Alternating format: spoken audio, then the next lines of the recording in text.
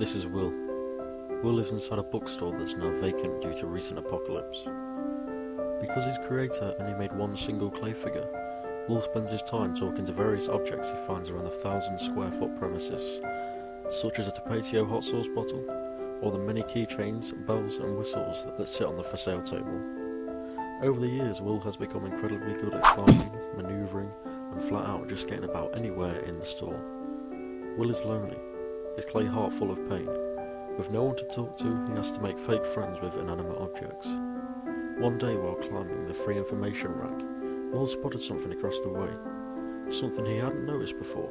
It was a Redline Extreme Energy Ultimate Rush VPX supplement drink. Will had always dreamed of what drinking something was like. He would stare at the many various drinks that presented themselves inside the vending machine, though Will, sadly, never had any spare change.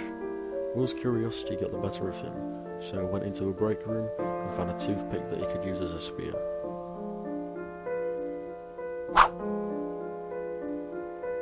He then jabbed the side of the bottle. Redline Extreme poured out. Will drank and drank. The grape flavoured goodness made his intelligent mind distance. He didn't bother reading the directions, as the Redline Extreme contained 4 servings that Will quickly consumed entirely to himself. Will's excitement and energy spiked, which caused him to inevitably become insane. He climbed to the top of the postcard rack, which stood incredibly high up. Not thinking properly and insanely pumped with energy supplements, Will was under the impression he could fly. He then proceeded to dive off the rack, immediately falling to the floor, impaling himself on a Utah travel mug. Will died instantly. The last life form to exist on this giant blue planet was a clay figure that was created quickly and without hardly any detail.